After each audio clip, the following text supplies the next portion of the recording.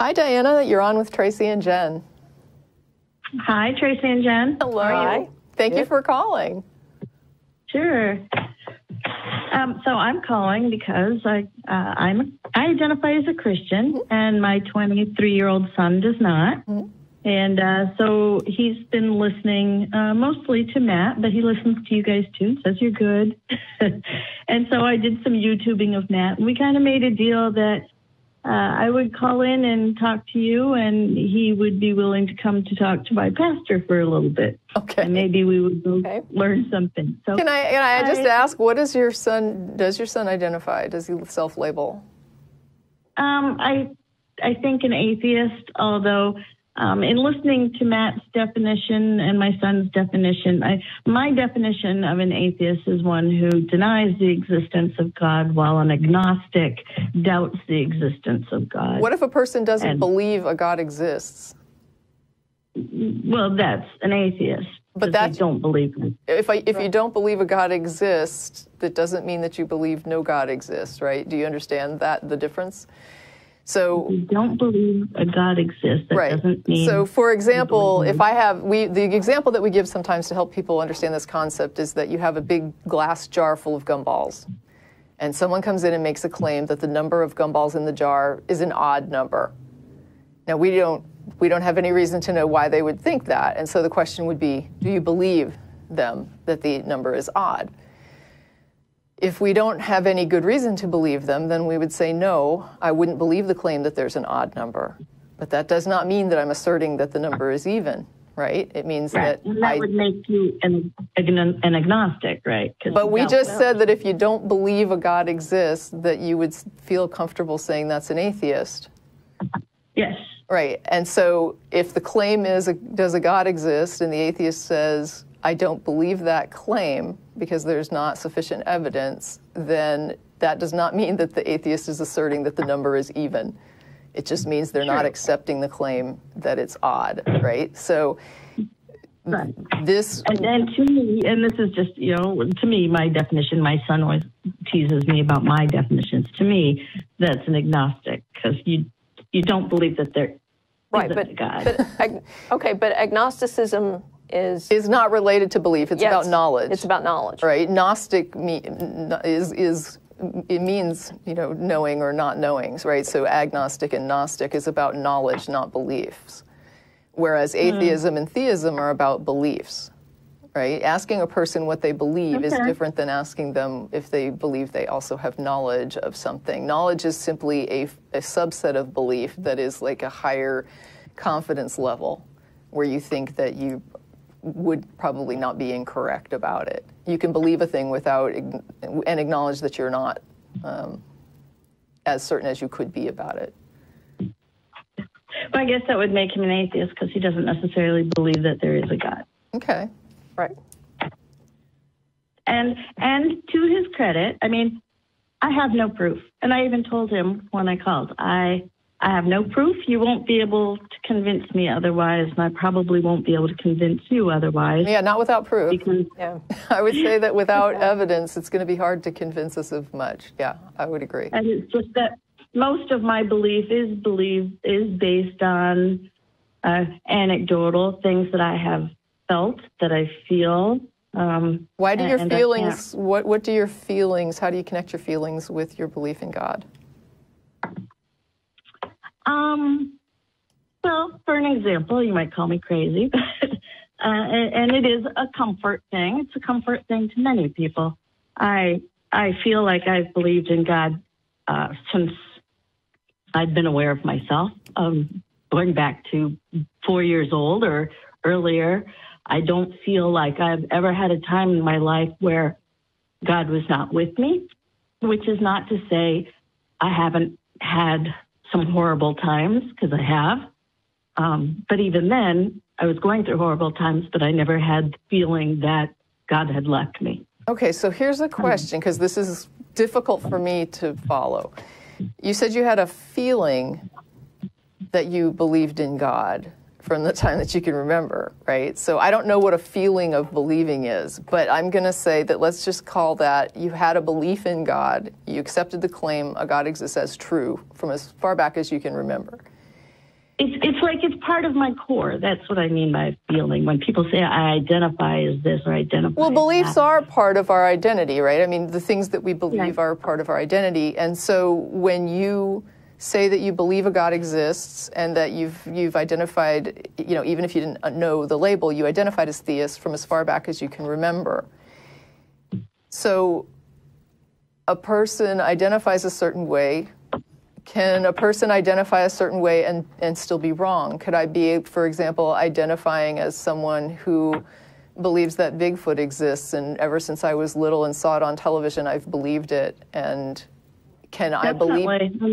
And I could be wrong about it. Yeah, I'll find out when I die, I guess. Will you? I don't know. I don't know either. I don't know that you will find out when you die.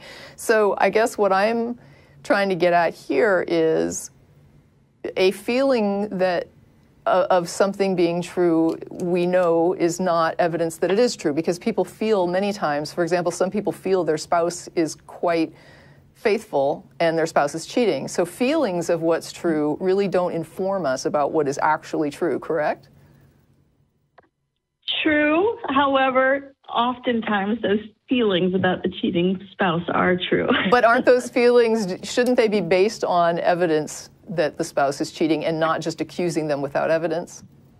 And most of the time, I think a lot of the time they're based on, they don't know their spouse is cheating, they just feel they are because their spouse, keeps working late, or their spouse keeps going off the weekend. Right. So what you're saying is they start to experience evidence that aligns with the idea that they're maybe not being honest, that they're spending more time away from home than they used to, things that correspond to cheating. And so they... And for me, okay. God, for example, I mean, when I had I married an atheist. I'm not, he was an atheist when I married him, but he was a very good person. And we talked about religion and raising the children, and he respected my beliefs and I respected his. And when our first child was born, I looked at this new infant in front of me and said, this is a miracle, that we can basically do nothing. Pretty much nothing. What do you mean we can do nothing? We have sex, right? That's all. That's it. Right, but you do understand how sex results in procreation, is that correct? Like, I mean, a rat can procreate. A cockroach can procreate. Is that a miracle? Yes, to me it is. Okay, so Ebola bacteria propagating and hurting and harming tons of people, is that miraculous to you? I think miraculous things are good things. So what is it called when Ebola is like breeding in your gut and killing you? Well, it was explained to me once like this, and it kind of makes sense, and I explained it to my son, but he didn't buy it either, and you probably won't. But it's kind of like a teacher in a classroom, right? And the student stands up to the teacher and makes fun of the teacher. And the teacher says, okay, fine, you teach the class and you see what you can do. And he doesn't just throw the student out, right, saying, you don't believe, go. He says, you take a try, and people listen to him and they see that, the student is wrong. And it's... Okay, well, show me where I'm wrong. How is Ebola breeding not a miracle, but you breeding is a miracle, and a rat and a cockroach breeding is a miracle, but Ebola breeding is not a miracle? I think there is evil in the world. I didn't ask that. I asked, why is some procreation miraculous and other procreation you say don't seem to categorize as miraculous? If it's harmful. Does it matter who it's harmful to? Like if there's an insect, for example, that lays its eggs inside another insect, and those eggs hatch and eat the live insect that is like the victim of that, is the insect that bred that is the victim miraculous, but the insect that breeds that eats the other insect is not miraculous? It's evil? No, to me that's all just circle of life. So now it's not okay. What's not circle of life about all this other procreation then? Well, it is it is kind of circle of life, but it's also miraculous. I mean, I read about how, how babies form and how their skin, forms around, and how spina bifida occurs because the skin doesn't cover the spine. And it's just all these, statistics, the probability of everything happening the way it does. So are you saying that a baby born with a spinal disorder is a miracle? Yes. Okay, so miracles can be harmful, right? They can be not what humans would call perfect. How do you tell the difference between something that's a miracle and something that's not?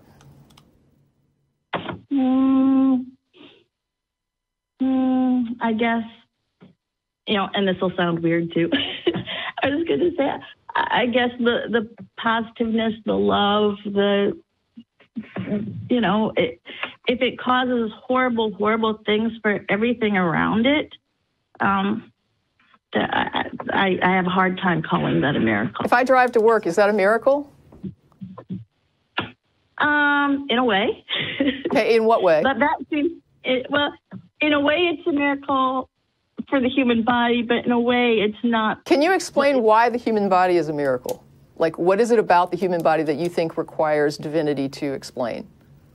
We did nothing. What do you mean we did nothing? Humans did nothing. Humans did nothing? Yeah. I don't understand what you're saying. What does that mean? For a car, we built the car, right? So you're driving the car to work. I'm very impressed. I'm very impressed with the human knowledge that went into that. Yeah. And I think the human knowledge is a gift from God, the ability to do all of these Why do you think human knowledge is a gift from God? Because, man didn't create it. So anything man doesn't create is a gift from God? Oh, kind of, yeah. So the vacuum of space is a gift from God. What is that gift? I guess I'm trying to figure. Okay, so what makes you think that God is involved in any of this? Besides the feeling, which we've already agreed can be wrong. Well, and the probability, perhaps. What's the probability? We're the only planet, right, that we know of. I'm not saying there aren't any others out there. They could be discovered. And I do agree that, in ancient times, people assigned things to God. And as we got more knowledge, we learned that, okay, that isn't really God. That is due to this. Right. And I can accept that. And I'm like, well, yeah, you're right. I trust sometimes, most science I trust. All right. I don't think that science and religion are exclusionary. But I'm kind of like the opposite of you in the way that if I don't have the proof that it isn't from God, then it seems more like it's from. So you believe things without proof, whereas I believe things with proof, or let's call it evidence, right? So you believe things without evidence, and you find that to be somehow better? And not only that, but you just described the God of the gaps. The God of the what? The God of the gaps. What the God of gaps is, what Jen is referring to, is the idea of assigning God to things you can't explain, right? So I don't have an explanation for this, therefore God is responsible for it. And that is not reasonable. It's not reasonable to say, I don't know what causes this, so I'm just going to say that this causes it because I don't know. And I wouldn't say that I do that with everything, just things that seem like too improbable to. Wait. How do you determine when something's too improbable and it has to be God versus when you're just willing to withhold judgment? Well, everybody, everyone has, like Matt was talking about reasonable beliefs, and I suppose reasonable is subjective, right? What is reasonable? Well, no, you can actually go through logical steps to connect your reasoning in order to show how you drew a conclusion from premises, right? So you have these premises that you start with, these realities that you start with, and then you have to link them in logical ways in order to come up with a logical conclusion. That would be reasoning, right? I don't think that God is necessarily logical. You what now? I don't think that God is necessarily logical. Then it's not reasonable. Yeah. By definition. I mean, but what you're basically saying is you're defending an unreasonable belief. Well, here, they say that love is sometimes not logical, right? People love people. Yeah, correct. Emotions are definitely not something I would classify as logical. Right. So, I mean, there can be things that exist and that are not necessarily logical. Right, like people that call the show and give us unreasonable arguments. I mean, there's definitely, you can be illogical. I'm just simply asking if when you're trying to come to a conclusion about what's true and not true, whether or not not using reason and not using logic is, in your opinion, the best way to determine whether or not something is correct. And I think that's a dangerous mode of thinking to say that... There will be times where I mean, I do. I pray to God. I ask God for things. I talk to God. And there are things that sometimes I think he puts things into my head. I do. Call me crazy, but I believe it's from God. Why do I believe it's from God? Because I asked him, because I wanted him, because I don't think I would have come up with it on my own. Right, but you have no demonstration of this God. Like, I still, to this moment, don't know what it is. Like, what are you believing in? What are you even calling God? Like, what is God? I guess God is, I don't know, God is love. God is... Which you just said is not logical. Well, but she's not saying God is logical either, though. Well, that's not true. making that claim. That's so, true. Okay, so you think God is love. Okay, love is an emotional response. It's created through brain chemistry. We have a pretty good understanding of the chemicals involved. Are you saying that this is this... Love is a commandment. You are to love your neighbor. In the Bible, it is a commandment, correct. But love is also a chemical reaction in the brain that can be measured and understood, right? Sometimes you treat your neighbor, even though you don't like them very much, you treat them with love and respect, and because that's what we should do. And I think atheists agree with that also. Right, but this has nothing to do with what I'm talking about. You were saying, we're trying to get to what are you calling God? And your first response was love, and I'm asking about love insofar as it is understood as a chemical reaction or response in the brain to certain inputs. Is that what you would call God? No. Okay. Because I don't think it's the scientific, I mean, I know that there is the human emotion of love, but I think God's love is bigger than that. But we don't know what God is yet, so we're still trying to nail down what is God. So let's try number 2. Is God anything else that we can examine?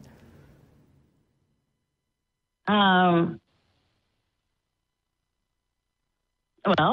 they say God is perfect, right?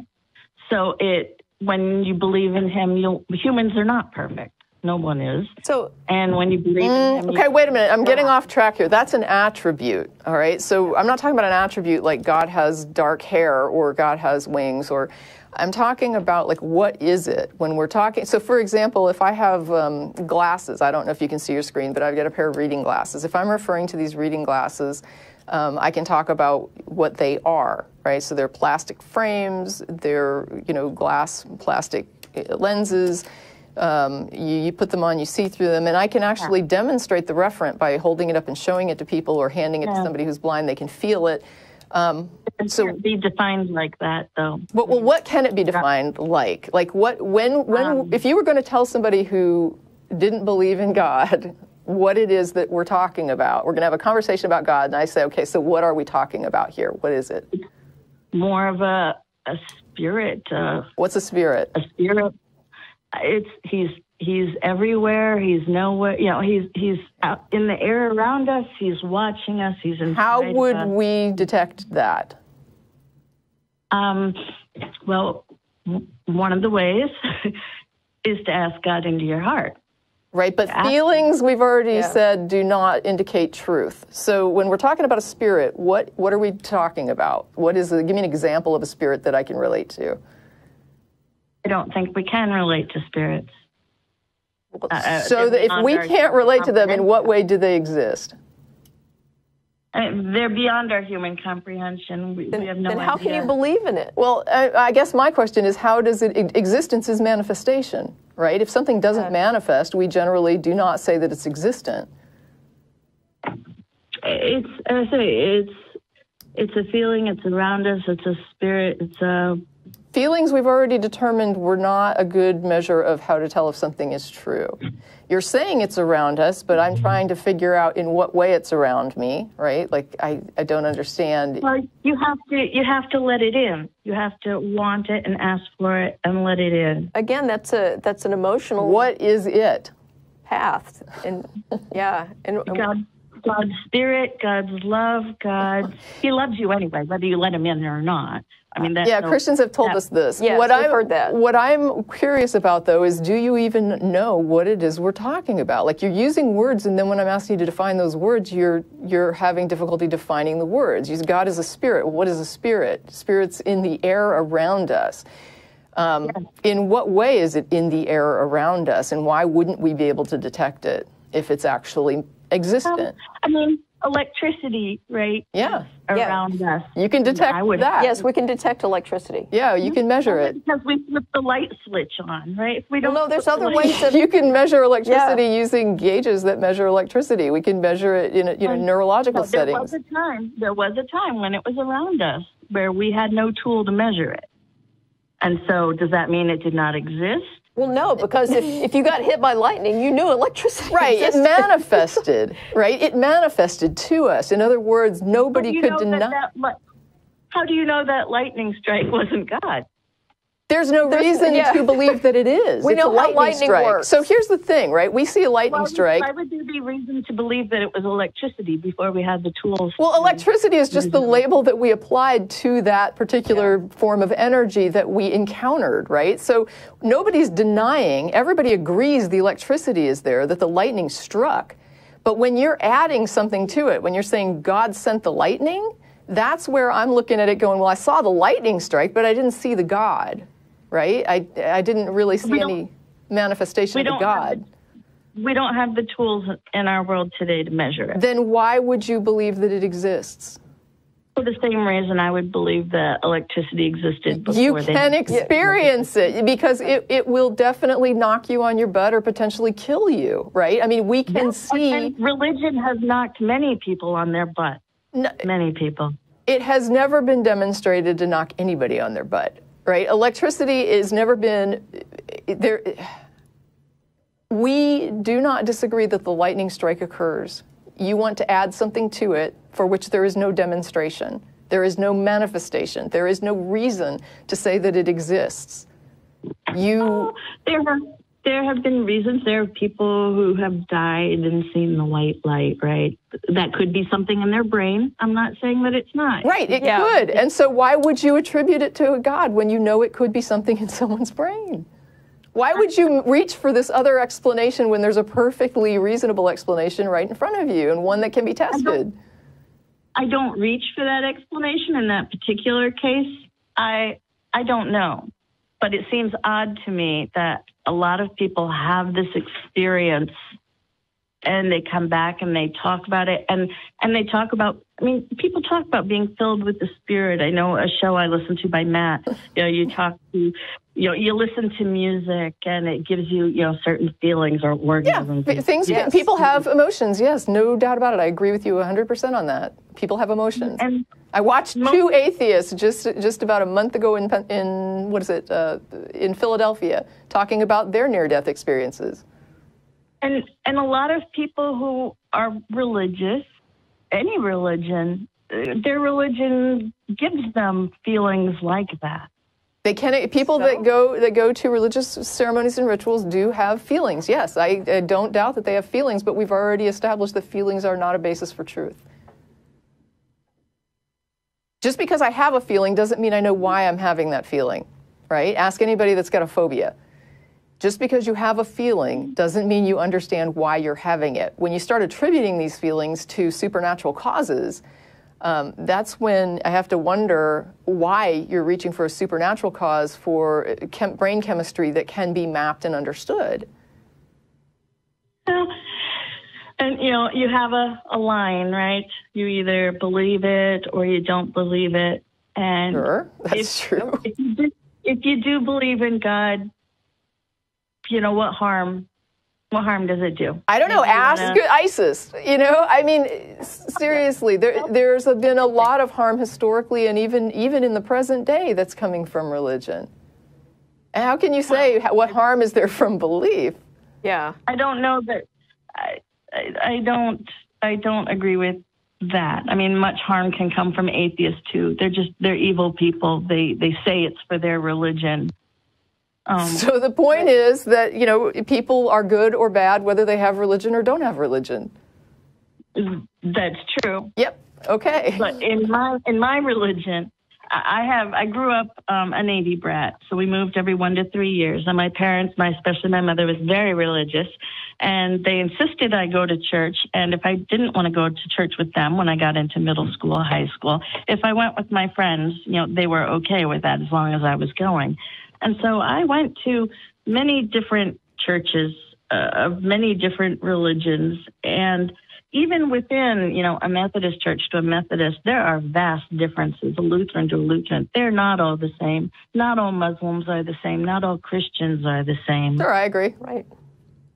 So when I say Christian, I may have a different view of what a Christian is than when you hear Christian. Well, you know what? I mean, both Tracie and I are former Christians. Right. And I can tell you that if you poll almost any Christian, almost everybody's version of Christianity is a one-off. Yeah, that's true. I mean, and you would think that if there's an actual God that's directing this, that this entity would make sure everybody had a common understanding of what that meant. But that doesn't happen. Even within the same denomination, as you noted, there's vast differences in how people perceive this. Yeah, the closer that we get to truth, the more uniform beliefs should become. Right. But that's what's even more miraculous is that all these people on earth and all of us are different. All of us are unique. Wait, so the discrepancies are now evidence that the God is real somehow? Because that... If I said that there was an event that occurred and everybody who saw it had a different accounting of what had happened, would you say that that was great and like a really good miraculous thing showing that that event occurred? If we all had different versions? What happened? What if some people were saying that they were there and nothing happened, and some people were saying I was there and this is what happened, and some people were saying I was there and this totally other thing happened, and I mean, I would say I have no idea what really happened. Yeah, but the Bible tells us. But the Bible tells us He created each one of us unique. Right, but each of you has a unique idea of what the Bible's telling you, and each of you has a unique idea about what the God thing is that you're looking at, and so there's no uniformity there. There's different testimony. Well, He gave us free will, right? He gave us free will to decide what we want to believe. Free will does not result in like varying accounts of something that should be the same. If this thing is there and it's detectable, as you claim it is, that a Christian who lets God in can detect it, there should be no discrepancy. There shouldn't be sex, right? There shouldn't be, SECTS. There should not be like brands of Christianity. Everybody should be receiving the same revelation, shouldn't they? Why would God tell two people two totally different things about what He wants? Why would He tell one church to accept, gay pastor, and another church that they should hate homosexuals, or at least, not support them and be against them and consider them an abomination? Why is it so confusing? He is telling the church that. I think they're coming up with that on their own. Well, how do you know this?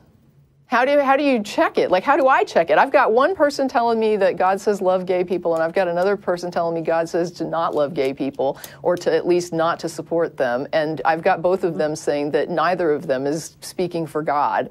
And so I'm sitting here looking at it, and I'm saying, well, I'd love to confirm this with God, but I don't even know what God is. Well, my view is that God is love. God is love. And so if somebody is espousing a view that is not loving, why would you talk to love? Yeah. Like, I don't get this. If you believe that God is love, why would you talk to? Is it like, I assume it's your own emotion and that emotion in other people? What is it that you say to your emotions? What do I say to my emotion? Yeah, because I don't talk to my emotional feedback. don't pray to it.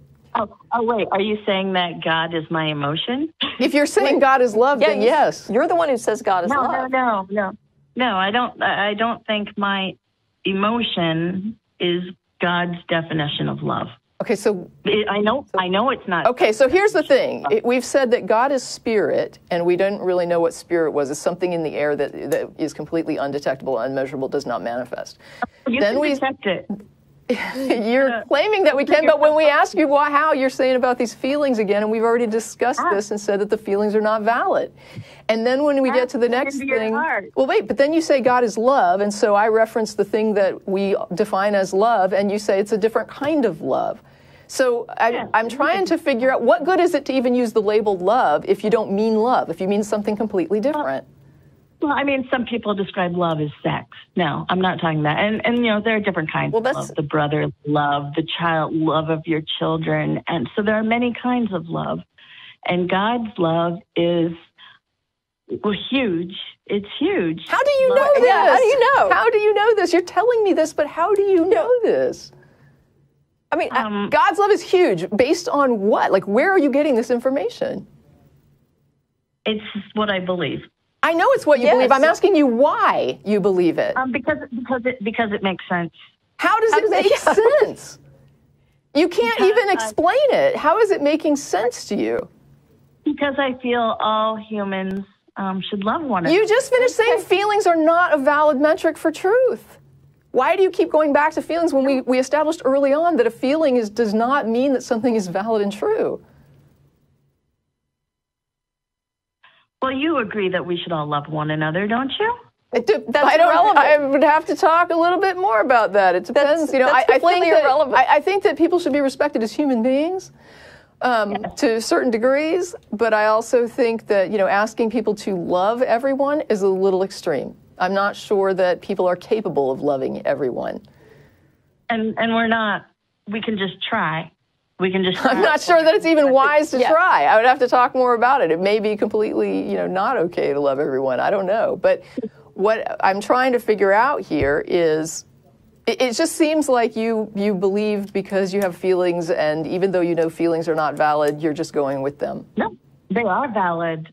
We said earlier that you can feel things and they're not always true, that feelings cannot always be true, that they have to correspond to other evidence that demonstrates it's true, such as your husband actually is cheating. There has to be something there to demonstrate that. To me, there's evidence, and you don't believe. Right, because you attribute things to God without... I mean, you just basically say a baby's born, that's God. Ebola is breeding in someone's stomach, that's just evil. You seem to just randomly pick and choose like whatever it is that you want to go along with whatever you think, and you're not verifying this against anything. You're not doing any verification. Do you care whether it's true or not? Not only that, but I'm not sure you have a good understanding of what this verification process entails, because earlier you said that your idea of God is beyond our understanding. It is. So on what basis do you believe this entity even exists? If you can't even understand it. Yeah, if you can't understand it, how can you believe it? I can't understand it in its totality. I can't understand everything. Well, tell me something you do understand about it. Tell me, she said God's love is huge. That was something she said. I understand that we should love one another. Well, and that gets us to God. Exactly how? I mean, that's. I understand that's a personal belief you have. I don't know that I agree with it, but I mean, I don't see how that's any kind of evidence for a God. Well, without that, people don't think they have to or necessarily should. And what? Love one another. Well, I don't know that we necessarily should. I think it would be a much better place if everyone did. If everyone did, but if I, for example, love everyone, I could really get screwed in that bargain. So it depends on who you're asking me to love.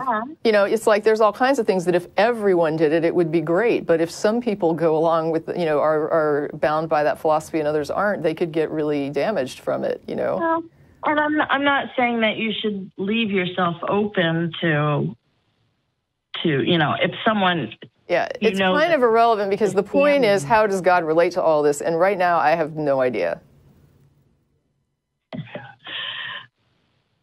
Yeah, I mean, you keep saying it's related, but you're not demonstrating it in any way. And so I'm wondering, like, the way how do we tell when a claim is true? If somebody tells you something, how do you assess whether or not claims are true? Do you just say however you feel about whatever they're telling you determines whether it's true or not?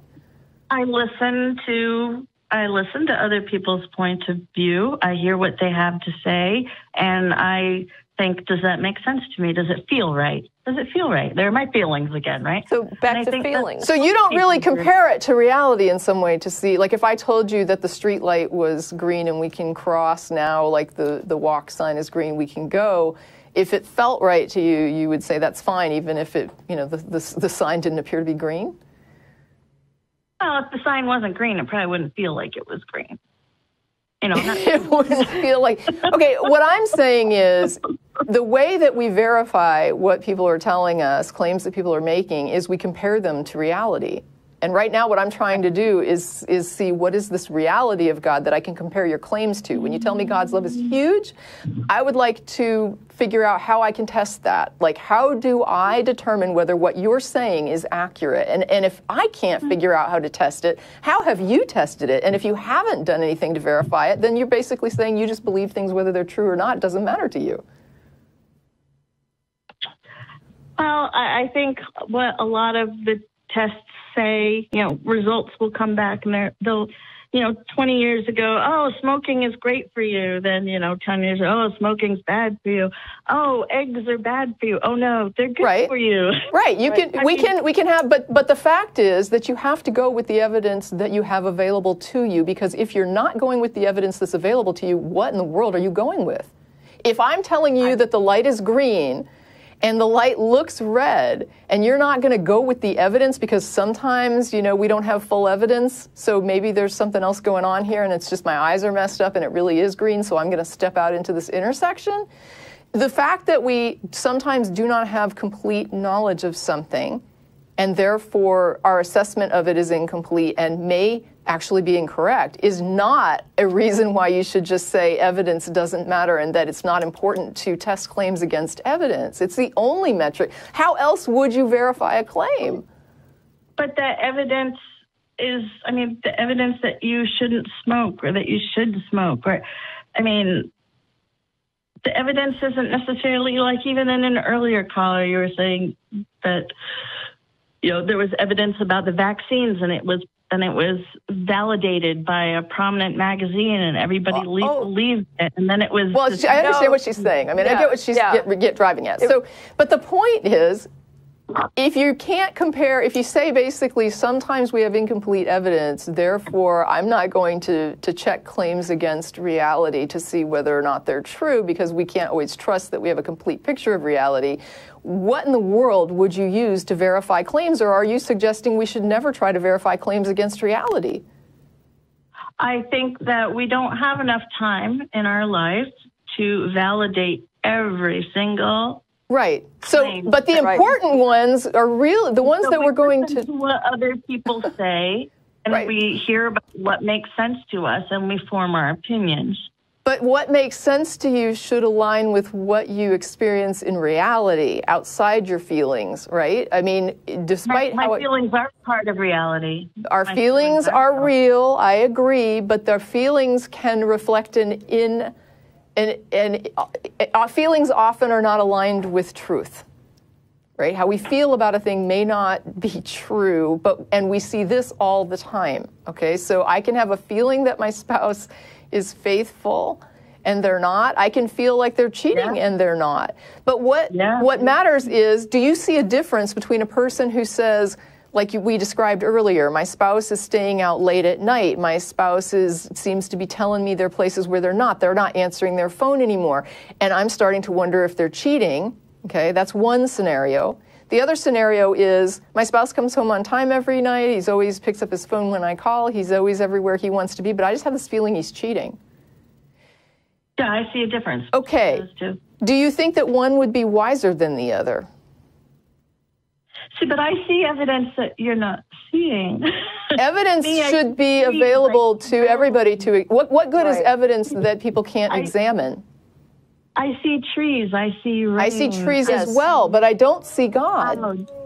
I know, but I do. Do you see God or do you see a tree? I see God.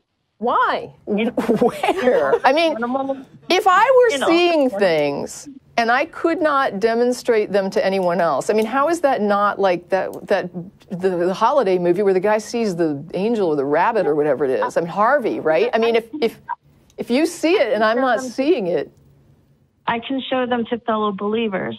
well, you all.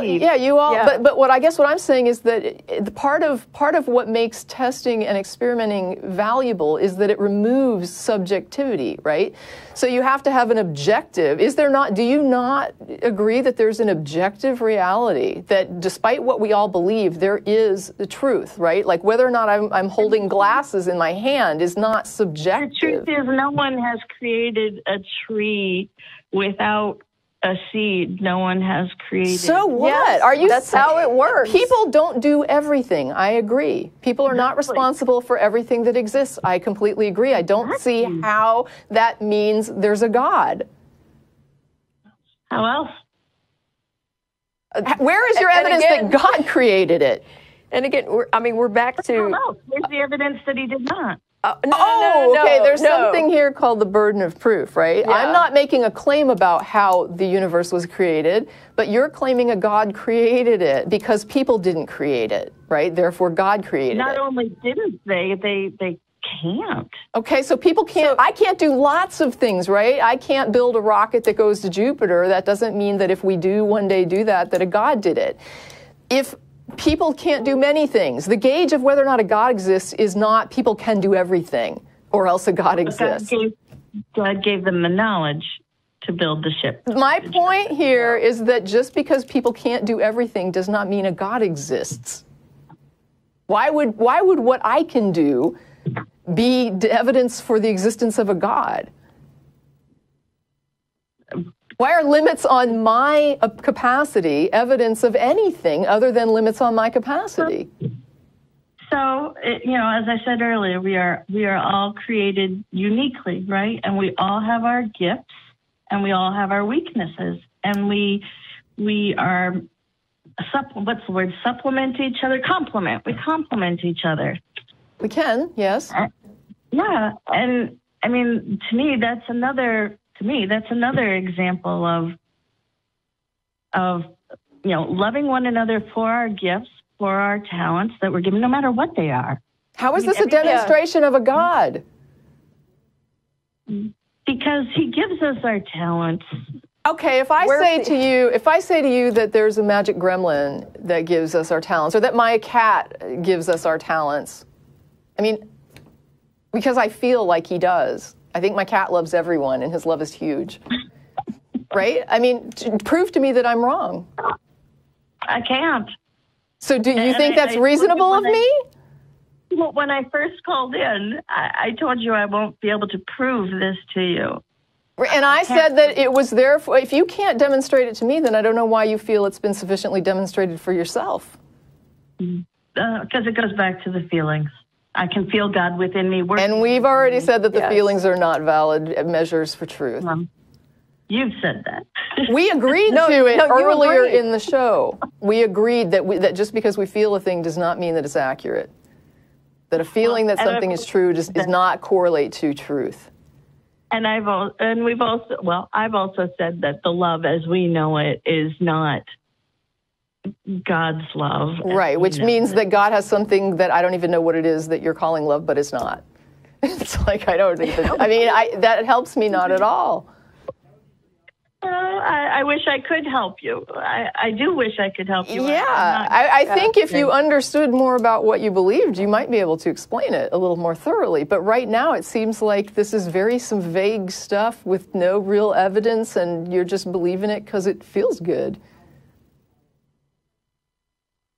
That's how it's coming across. I don't mind feeling good. I don't mind feeling. Well, I don't mind feeling good either, but I don't gauge whether or not what I feel is, accurate as far as whether it's reflecting. I could be afraid of something that's nothing to fear.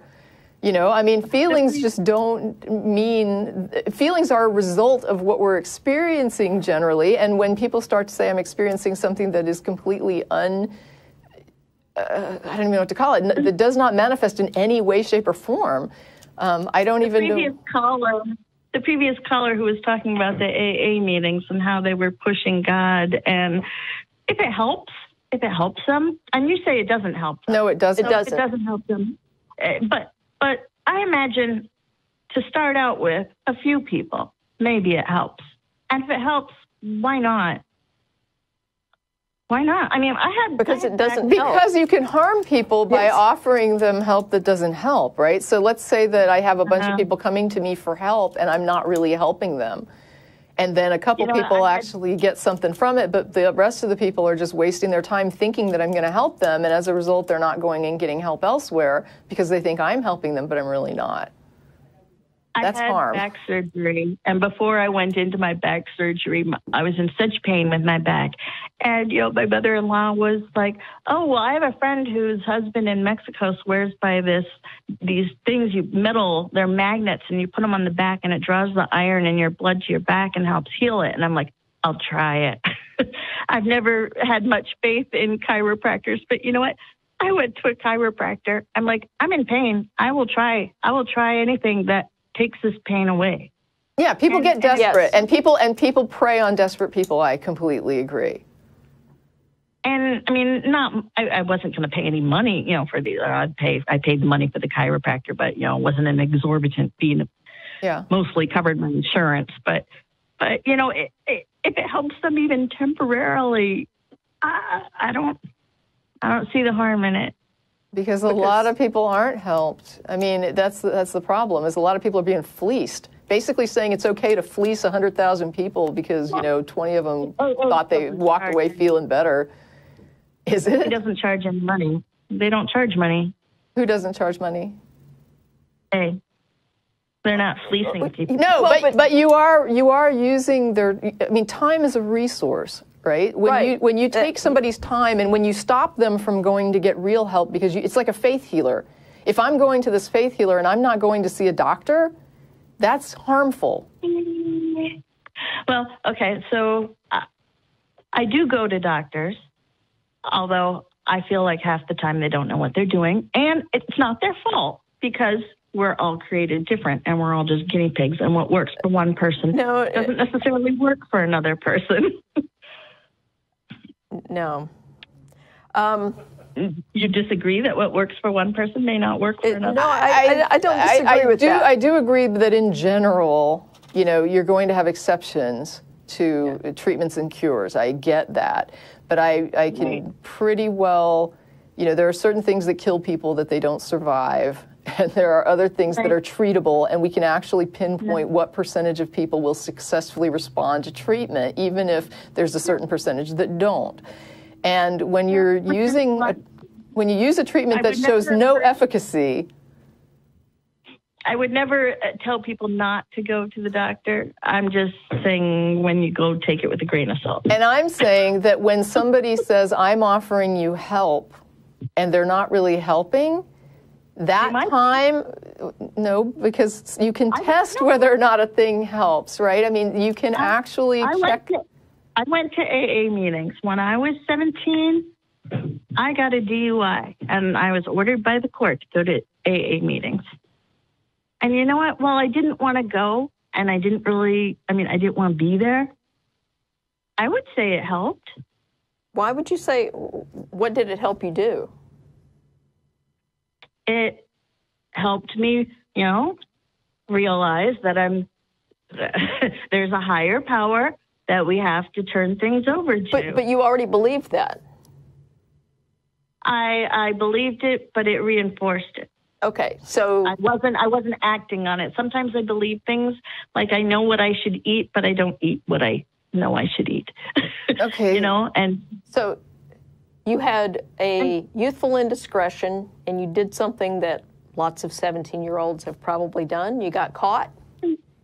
You went to an intervention program that's noted for its ineffectiveness, and you went on to never do that youthful indiscretion again, which most people don't. Why do so many people go if it's not effective? Because they believe the bullshit. And they're court-ordered into this. which is another if they believe it, whole nother problem. If they believe it, it doesn't matter. I guess that's the point. Is it doesn't matter if you believe it. You can go look at the numbers. You can go look at the figures of people that actually stay off these drugs and alcohol when they go through these programs versus what they're claiming. It's probably not 0%. And you can look at people who get no treatment, and you can compare that group, right? You can compare different groups who have gotten no treatment, who have gotten this treatment, who have tried other treatments. We can look at the results and compare them. This isn't just like a black hole where it's anybody's guess. There's data. And I guess that's what I'm saying. When you have competing claims, how do you resolve it? You resolve it by comparing those claims to reality and determining who it is that's telling you the truth. And you just don't seem inclined to do that. You seem more inclined to go with your feelings, which if that's what you're going to do, that's what you're going to do. But feelings are not a good metric for truth. Okay, until they turn out to be right. No, they're still not a good metric for truth. You know, because how you get there, how you get to the conclusion matters. It's just like with the gumballs in the glass jar, right? If somebody comes out and says there's an odd number in there, I have no reason other than I just feel like there's an odd number, and I say, okay, I believe you, I accept that as true because of your feeling, and then we count it and it's odd. That doesn't mean that I used a valid method to get there. It just means I got lucky. That it turned out to be my conclusion. This is what I was saying before. The conclusion can be correct for really bad reasons. You can use horrible reasoning and still come up with the right answer sometimes, but it's not because of the reasoning. Maybe that's not horrible reasoning. Maybe it's not horrible reasoning. Maybe it is because it's going to be odd. There would be no way to know the difference between a feeling you have that came from God and a feeling you have that you just felt. There is no way to tell the difference between those two things. I don't know. To me, it feels like I can tell the difference. It feels like you can tell. You feel like you can tell the difference between the feelings that God is letting you feel versus the feelings you have that are just feelings. But there is no objective reality that demonstrates that you're correct in what you feel is correct here. And that's the problem. It's subjective. You're just basically going by gut, and you're not applying any reason or comparing it to actual evidence, and you're actually giving arguments for rejecting what evidence would be available. I don't know how you would live your life if you treated all things like this. Like if I wanted to buy a house and the owner is someone I don't know and they tell me the house is in good shape, I'm not going to say, oh, cool, well, then I don't need to spend all that money to get somebody to come in and, check it out. Check out your house. No, because they're human, right? And But you could have a feeling that they're telling you the truth. Yeah, I still want that house to be checked. I don't care if I love the house. I don't care if I feel like God wants me to have this house. The fact is, I want somebody to come in there and do the checks and make sure that the wiring is okay, that this thing is built all right, that the foundation is solid. I'm going to have somebody come in and check that because my feelings are not the best way to tell if this house is in good shape. And I think that if I honestly felt that God wanted me to have this house, that, something was just compelling me to this. You would buy it sight unseen, right? My dad bought a house sight unseen. Taking a risk, aren't you? Maybe. Isn't that a big risk? Would you advise somebody to buy a house without getting it inspected? Would you tell somebody that's a smart thing to do? In ordinary circumstances, I would. In any circumstance, when is it not smart to have an inspector come in and check the house? When somebody feels compelled, for some reason they don't understand, by God, perhaps, or they just know there's... So you don't know where this is coming from. It could be some childhood neurosis driving it, but you think it's a smart idea to go ahead and buy this house sight unseen and not get an inspection. Why wouldn't you want to compare it to reality? If the inspector came back and said, the foundation is completely shot, this house is not going to be standing in another 2 years, would you say, I trust my gut and I'm just going to buy it anyway because I really think God wants me to buy it? Would you really do that? I cannot say because I'm not in the circumstance that, and I don't feel compelled right now to buy a house with a poor foundation. But I know that there are many stories from many people who did things without explanation, possibly things they didn't even want to do. And something amazing affected other people. And so you're saying right those now, are anecdotes. Right, but I mean, what you're basically saying is, I'm not sure whether or not I would buy a house if the inspection came back and said that this thing is falling apart, that I don't know if I would or not. And because my feelings drive the decision to such a degree that I can't know that I would do what the evidence would very strongly advise against doing, that I think the house is going to be fine, because I think that... Because I have faith and trust in God that he has some reason for wanting me to... Wanting you to buy a house with a shot foundation. And there's the harm of religion. But no, not necessarily. Yes, necessarily. Yes. I mean, you just demonstrated it, that people will make unwise decisions because of gut feelings about God with no evidence. You're assuming it's unwise. It's unwise to buy a house that you're purchasing and you think you want to get this house and the house is in crap condition. Now, if you're a flipper, maybe that's a great thing for you. But if you're just purchasing the house, I mean, what you're basically saying is, I'm going to go with my gut despite the evidence because of my religious views compel me in that direction. You don't know the end of the story. Neither do you. Neither do you. That's why it's a risk. Exactly. And so what you're basically saying is you would make a decision that appears to be unwise because of a gut feeling over evidence. And you asked earlier, what is the harm of religion? And I'm telling you, that's it. Because you think having faith and trust in God is a bad thing. When it compels you to say, I'm not sure if I would do something that is unwise because of my gut over evidence, yes. Yes. Well, I guess we'll agree to disagree then. Yeah, my gut tells me this pastor didn't molest all the kids in the church, right? So I don't care that there's all the children coming forward and telling me otherwise. God has told me that he's innocent. I mean, this is the thing. When you trust your gut over evidence, this is the harm of religion. No, I'm sure if all these children were coming forward and saying this. No, because what we're talking about is following your gut instinct over evidence. And you're saying you would do that probably. You're not sure that you wouldn't. And I'm saying that's the harm. That is why faith-healing people don't take their children to the hospital, because they feel... What if all these children come forth and the guy was innocent? No, I'm not saying that that's not possible. What I'm saying is that when you use... I condemn him without evidence because my gut tells me he's innocent. The children's statements are evidence. Yeah, I'm saying that when you have evidence to the contrary, when you're saying you have an inspector... Look, I mean, what if you have video of him molesting the children and God is telling you he didn't do it? I mean, at what point do you finally say, I don't care what's in my gut? What do you mean that can't happen? Children die because their parents believe God wants them to faith heal their kid. Children die over this, over God telling people that they shouldn't take their child to a doctor, that they should just sit and pray over the kid, and the kid died. And according to you, that may be a really good thing, and we're just not seeing the end of it. No, I feel they're misguided. How do you know that that's not a good thing that God is planned? It's just part of God's plan that their child is supposed to die, and then something really good is going to come out of it, just like the messed up house foundation. How can you tell me that you know that the child dying was not in the best interest of everyone else? Well, it's possible you would bring him to the hospital and he would still die. It is possible. So should we make that assumption?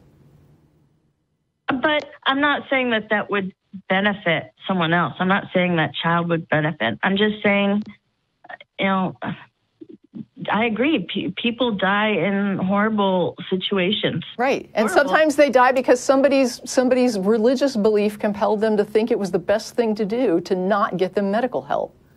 And I totally disagree when someone's belief harms other people. Because why? Why? You just finished saying that even if it appears to be a harmful thing, it might be good, and we don't know. So why would you condemn anybody for doing anything in the name of God?